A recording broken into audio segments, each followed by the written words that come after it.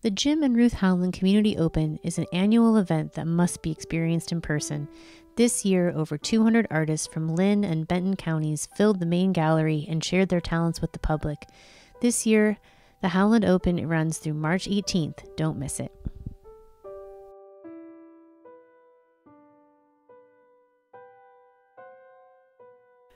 At first glance, the faceless women in this painting could be viewed as somehow detached from the world around them. But when you examine them more closely, you see the artist's sensitivity, depicting this quartet of friends sitting together after an emotional and exhausting wedding day. Fatigue, friendship, sympathy, and deep engagement with each other are so clear in their body language that no faces are necessary to make the meaning clear. I found it deeply moving, and it brought back happy memories. Carlota Collette's cabin music is an invitation for me to slip back to childhood and visit my grandpa's remote Alaskan cabin. I hear the call of a loon across the lake, a lapping shoreline gently tumbling round rocks, and the exhale of a herd of caribou on migration. I feel the roughness of red formica peeling off in strips, and the predictable slap of my green water boots against my shins as I hurdle tree roots. I am grateful for this respite, grateful for the depth of color and patterns within cabin music that replenish.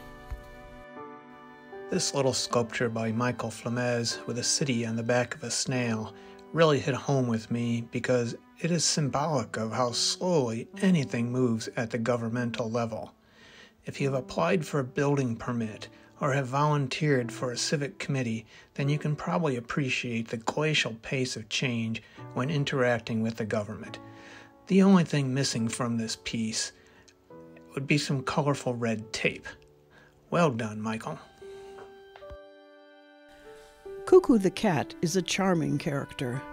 Drawn as if it could be a patchwork quilt, it feels like the first in what could be a whole series of cockeyed animals. As a quilter, I would love to carry this idea further myself. The combination of random pieces makes an otherwise symmetrical and simplified cat sitting so primly, a little bit lunatic. It makes me laugh. I was drawn to this piece as soon as I saw it. The glistening red rows of glass shards caught my eye. Then I saw that it was emerging from what seemed to be a sketch of a vase hidden inside a milky, shimmering disk of glass, swimming in soft pastel colors. This is an elegant, subtle piece that seems to be lit from within. My Colorful Teacher by Alina Sun speaks to me through the young artist's assertive use of her medium, oil pastels, and her impressive perspective on her subject. Her teacher's looking straight at us with stern or wise eyes. Her upper body is moving separately from her lower body as she strides. Her striped dress angles to show the movement.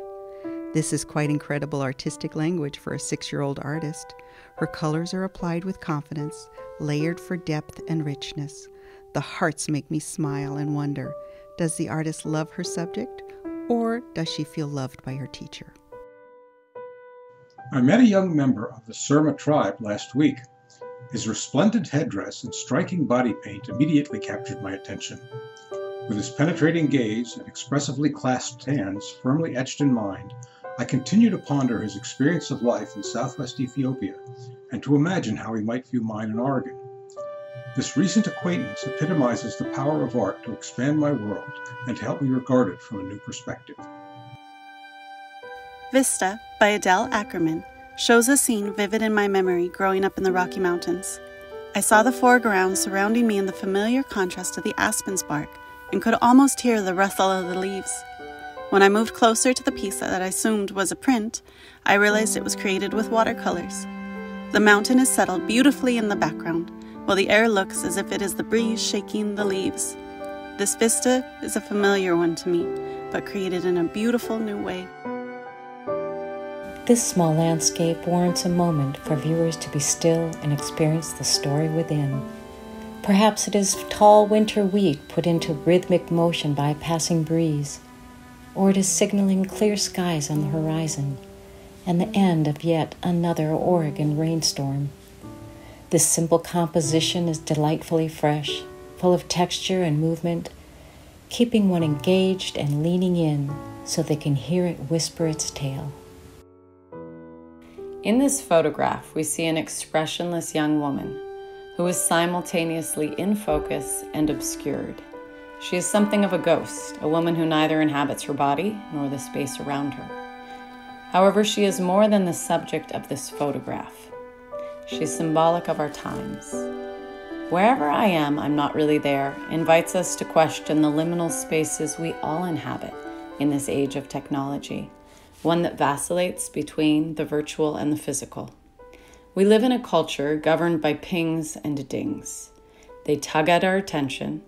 They lure us to engage with the world, all the while disconnecting us from our surroundings. They entice us with false hopes for connection, only to leave us feeling more isolated. Noble Rooster is a great photograph, up close and personal with a chicken. More intimate than we're used to, or probably even comfortable with. And it's well titled, as the bird presents a regal and confident presence, one eye staring down the viewer. The photographer has captured a great perspective and done so with tack-sharp skill. I connected with this piece when I met the artist. On face value, the drawing is a layered landscape populated with two animal friends and a star dangling in the sky. But when 6-year-old Kira handed me her framed piece, she articulated the true intent of her drawing with great assertiveness. "This is a self-portrait," she said, "and it should be hung with the other portraits." Her conceptual clarity made me pause and look a little longer. I hope you will look longer too.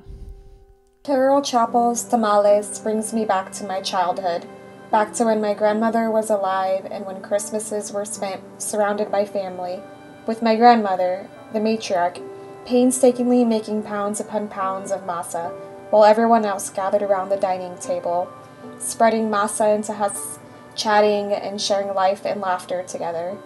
In this painting, I see each woman of my family, past, present, and future.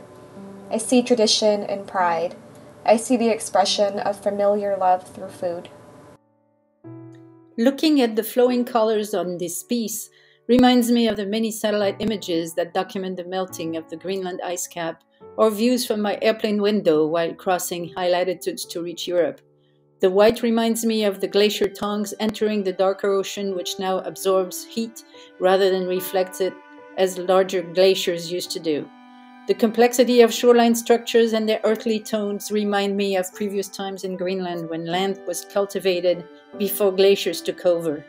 The earth has changed and continues to change. Unfortunately, we're now the main drivers of a faster rate of change, losing control over the havoc it will wreak on this and future generation. I chose Garden Retreat by Peggy Sharrow as my favorite piece in the Howland.